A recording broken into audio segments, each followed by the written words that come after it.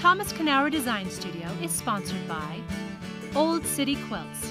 Discover quilting paradise between New York and DC. Hello and welcome to Design Studio with Thomas Knauer. I'm Thomas Knauer, and today I'm going to be talking about minimalism. I think in the quilting world, minimalism is a sort of tradition and practice that's perhaps misunderstood a lot of the time. We have a certain conception of what minimalism in art was about or has been, much of that really coming from mid-century modernism, those super crisp, minimalist, single-color canvases. But there's really so much more to the tradition, both in art and in quilting. Minimalism is really not so much a formal practice, but it's a conceptual practice.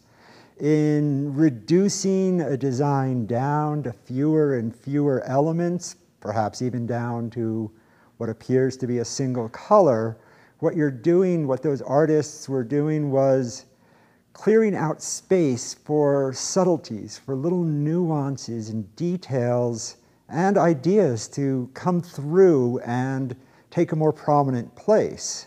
A small dab of color in one little spot, perhaps an awkward spot in a canvas filled with hundreds and hundreds of colors, is not going to draw much attention or much notice, whereas on a pure white canvas, that one little dot of red completely transforms the geometry.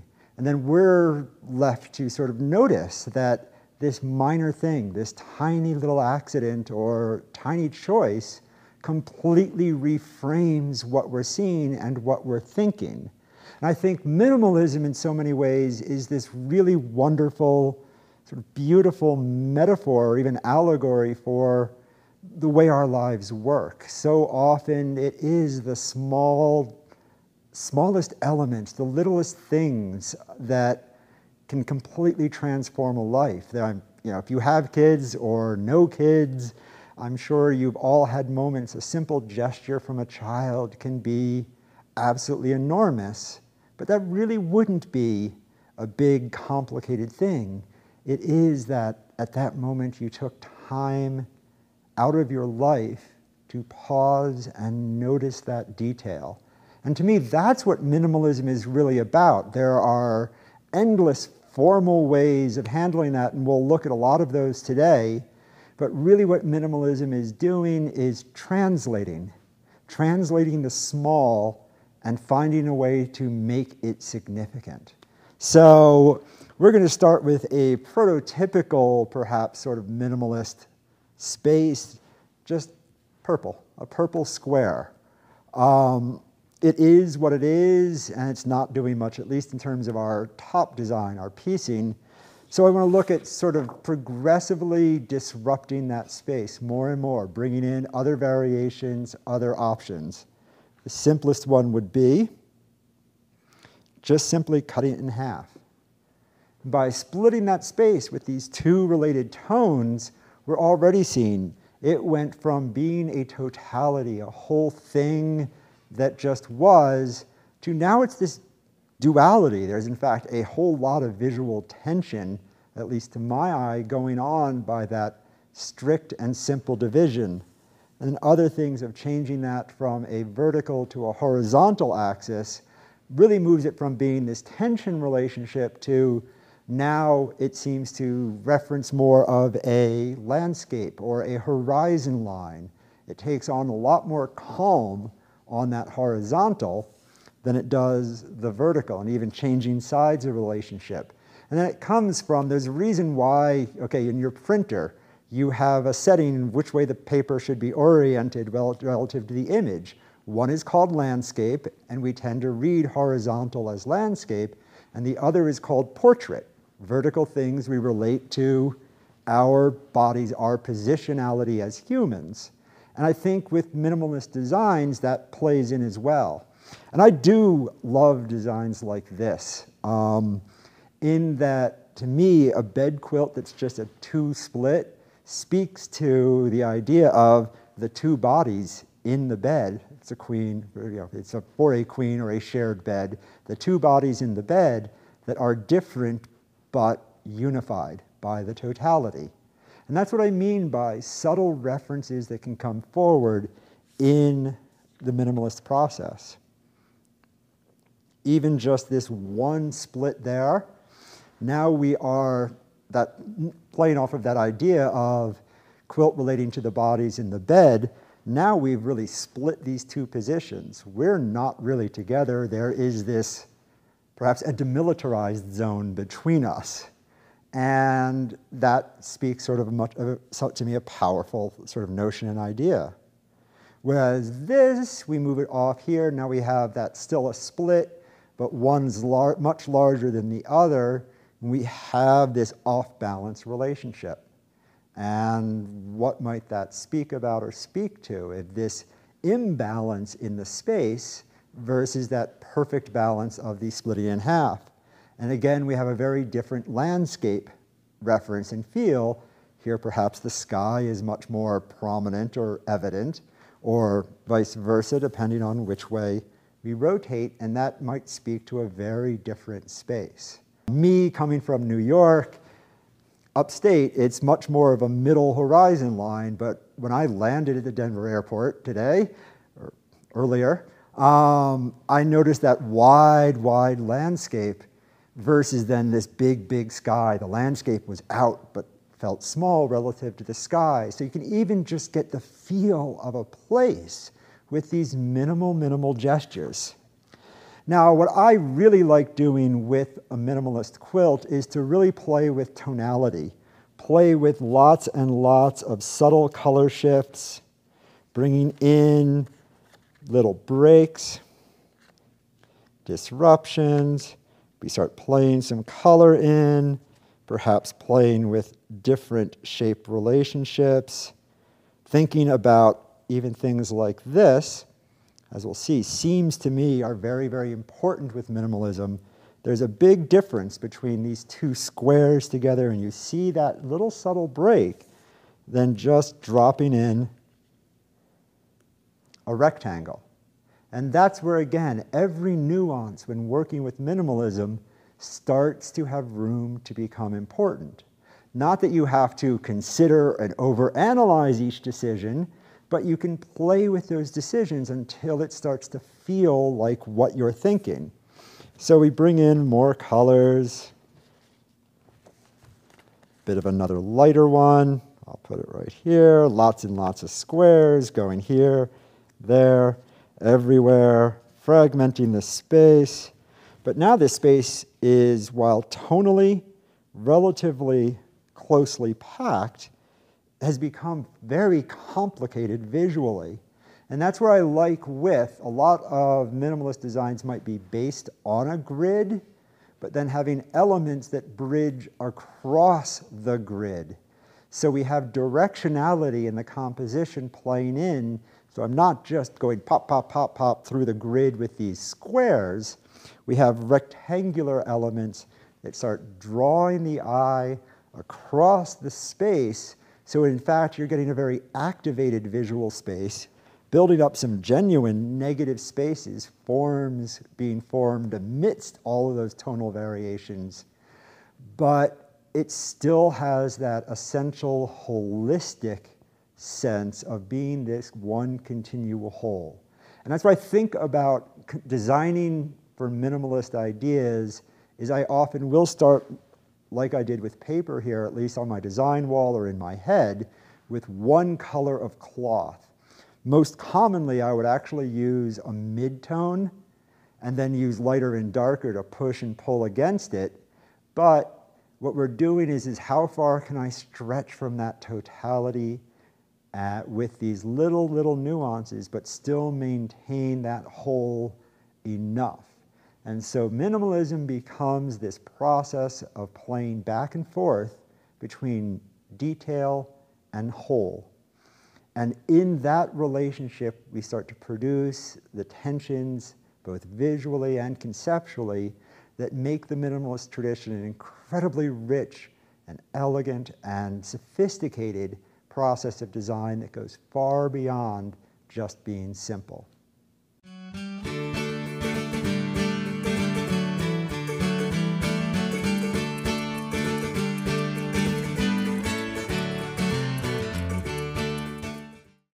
So we've been talking thus far with minimalism largely about structure, the way the pieces come together to form a more nuanced minimalist space, but largely within a very narrow tonal range.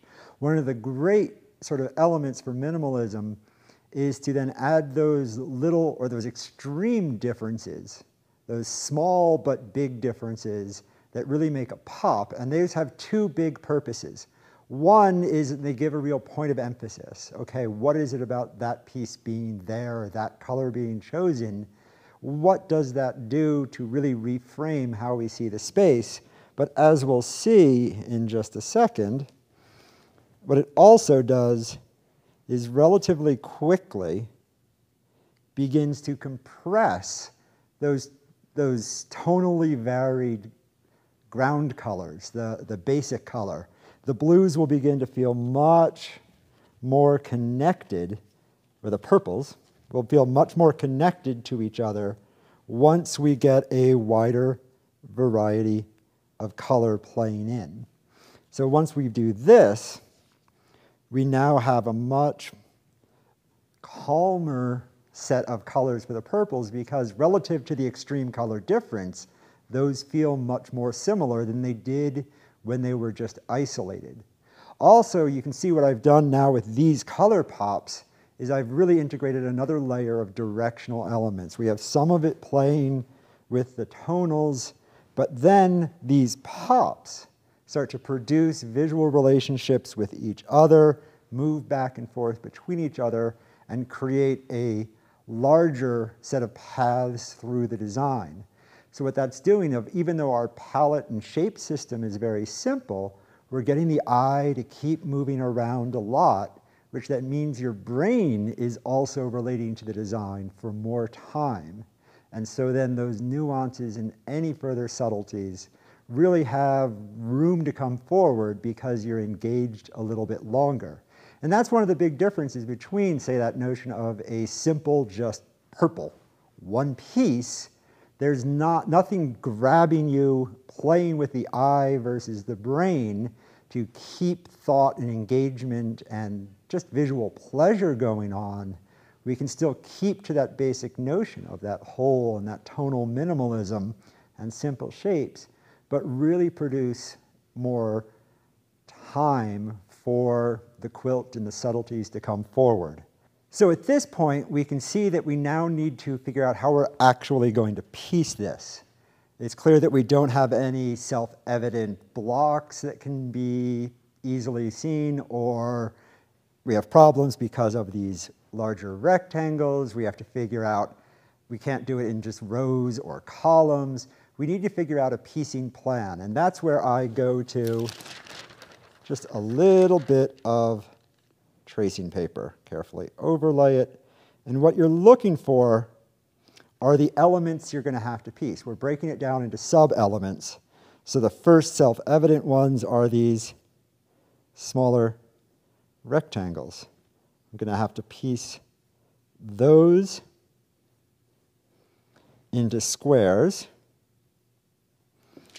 To start, already with those squares in place, forms will start to emerge. I can then piece this group.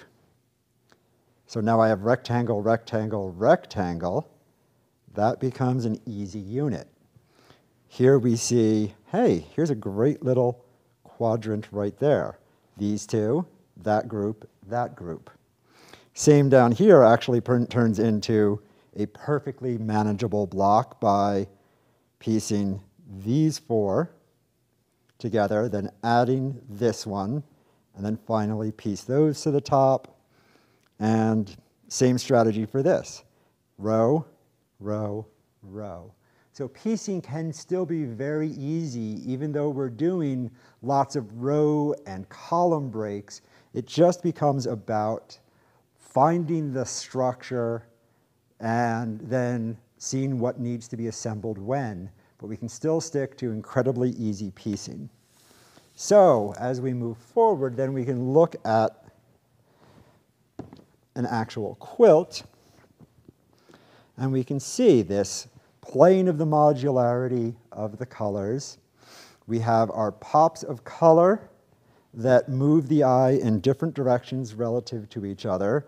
Down, down, these pushing us in, these moving us side to side, this one pulling us back up, even as that one stops us from going all the way down, this one pulls us back up. So it's about producing movement, and those pops of color really bring the yellows closer to each other. Your quilting can also do a lot of that.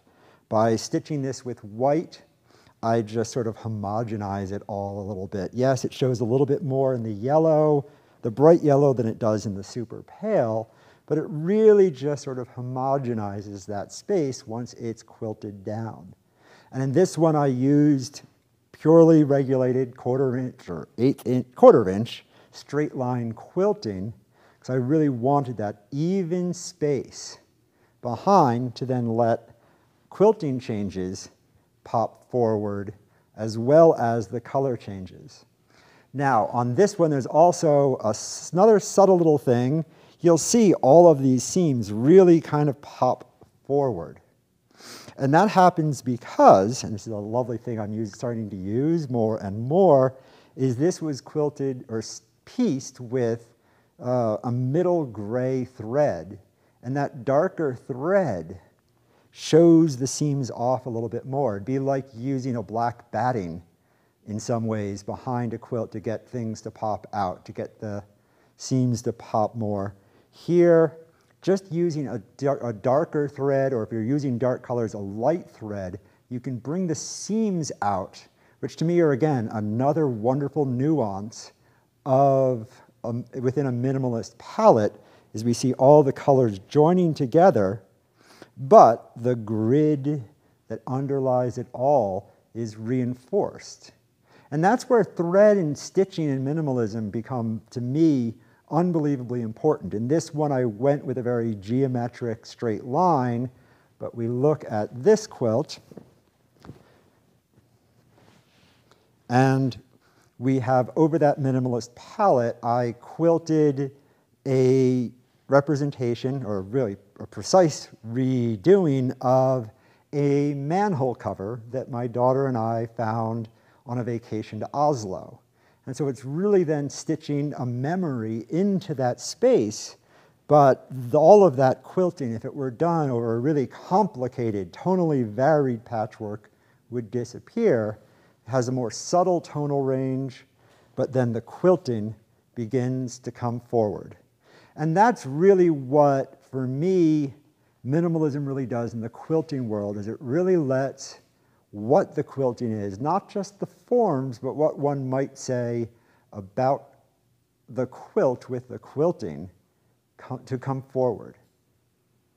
And with this quilt that I made for my wife, we start to see a lot of the issues of minimalism between the piecing and the quilting, color pops and shapes, all start to come together to really look at what minimalism can do and what then the quilts can be about when using that vocabulary. With this one, it starts with the word plight from our vows, and thereto I plight thee my troth, done in Braille. And that is where, when we're in bed together and the baby is in bed with us, the baby sleeps here, right between us. Then my wife would inevitably curl up and around. Her head would be above, and then nestling around and curling around him. And then I inevitably would come back down a little bit lower and wrap my knees, and we just instinctively found ourselves cradling our child. And that's really, with these few gestures, we can get a whole lot of narrative, a whole lot of story into the quilt with this very minimalist vocabulary. But really what this quilt is about is really clearing out space for the quilting. This one is quilted with our wedding vows in 3/4-inch high letters. But I've written the vows into the quilt so that they really become part of the texture, the fabric, the essence of the quilt, instead of being an overt design element. And then doing that in the blue means that the quilting can just sort of recede and be texture. But here's another part where color pops or color variations in a minimalist design can really then become useful with the quilting, because it's over those color differences that we can really see the typography of the quilting pop forward, even as it's receded everywhere else in the ground.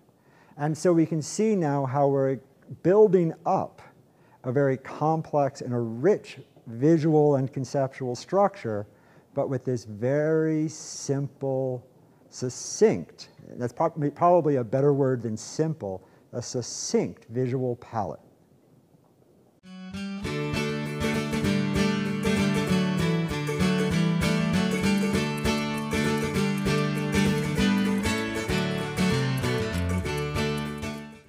When working with the quilting for a minimalist composition, that's really where I do see that opportunity to play with systems or relationships or even ideas for the quilting that would just disappear in a more complicated, pieced, colorful quilt.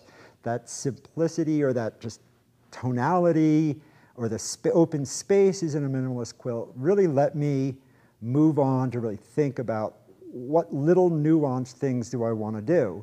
A lot of the time I will work with text or codes. I do a lot with translating text into various codes, and today I'm going to play a little bit with a bit of quilting based on Braille, but using that just to illustrate how the little bits of it that would disappear can really pop forward and the quilting takes on a prominent role. So I'm going to bring my machine over, and for this I'm going to be using the computer feature on this, because with a lot of my quilts, and especially the minimalist-based ones, I like to develop very complicated quilting systems. They may not be necessarily stitchery complicated, but they may be enormously convoluted and complicated that would really exclude doing ruler work reasonably or any other method besides marking every single line on the quilt, which would just drive you crazy. So that is where the computer comes into play. And I'm just going to bring it into place and let it begin its process. It's going to first pull up a stitch, and then I can start to let her go. So what we're going to see here is this is a quilting system I designed based on Braille. And it spells out the word always in a system of Braille, and it'll begin looking like pretty much nothing, these tiny little nubs.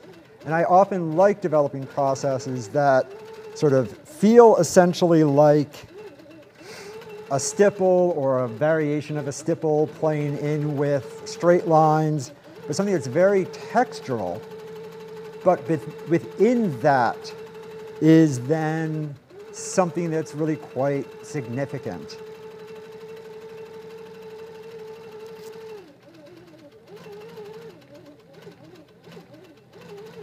And so now that it's finished, we can see the quilting system that's been managed by the computer. And you can start to see right here, we would have 2 rows or 2 columns, and we have a dot in the first position, and a space, and that's the letter A in Braille. And so coming this way, it spells always. And so that's where, again, this really subtle play in the quilting would really not come out well in a complicated quilt, but that minimalist space really lets the quilting jump forward. Now this one obviously has been shrunk down versus being used over a larger quilt, so it's incredibly tight. But one last thing I want to note is I love leaving my stitch length for a perfect precision geometric sort of system a little bit looser than it might be otherwise, or it ought to be. So I actually get a certain degree of organic feel to each of those depending on where the stitch is hitting relative to the angles and the geometry. So it gets a bit more of that feel and play mixed into that geometry. So now we're going to move on to looking at working with binding within a minimalist structure. This is a place where we have a couple of simple decisions, really. The base decision is, do I want to frame it with a hard frame, or do I want it to sort of expand outward? And that's where using a same tone at the edge would just make it feel like the quilt almost fades out, or just implies continuation off into the beyond. But different shades would play different relationships. Most commonly, I would go with my mid-tone or a mid-tone there, so the darks play a little dark, the lights play a little bit lighter, but essentially I have this almost borderless border, except here where those off colors might hit that border, that frame, you're going to get this hard stop. Or do you want to play with a true hard frame? And that would be a lot like matting a print, is that you're going to then give it a defined space that frames it and hits the edge, which is really going to keep the eye in, and it implies a certain containedness of that system versus otherwise. Of course, we can always do, which I probably would with this one, is take an odd bit of color and pop it somewhere.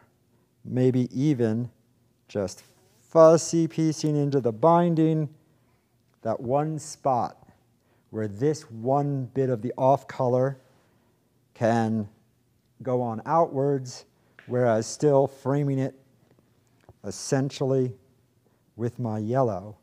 And I get then an openness and then a further emphasis of that continuation. Binding plays a big, big role with a minimalist quilt because, again, those little nuances, every detail truly matters. And that's where you might even just pop in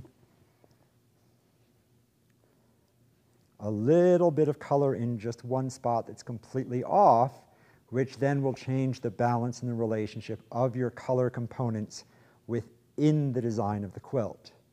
And that's where, with this quilt behind me over here, we'll really see how the binding can become not just a nice bit of color play, but we can become an important part of the concept and the content and the idea of the quilt. This one is playing off of the whole cloth tradition, which in its own way is essentially dealing with a lot of the same ideas as minimalism. The piecing is reduced, it's a single piece of fabric, but the quilting itself, it becomes the design. It becomes about the texture and that which we don't immediately see, but find details in closer examination. In this one, it is part of a series of self-portraits I'm doing, and it is just a white whole cloth in which I quilt into it in my own handwriting the phrase, "I am tired of being sick," about 580 times, as a way of sort of dealing with that monotony of having a chronic illness, which many of us have, and just repeating that.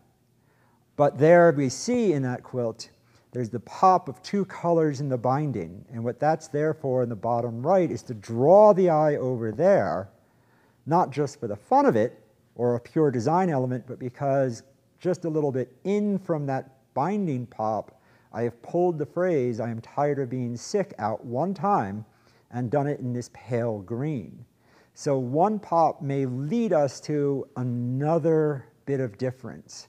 So what you're really working with these structures, with the minimalist process, is how I can make small gestures that move the eye around and then lead you to something important that you want them to find. A little bit of quilting, throwing in a bit of hand stitching.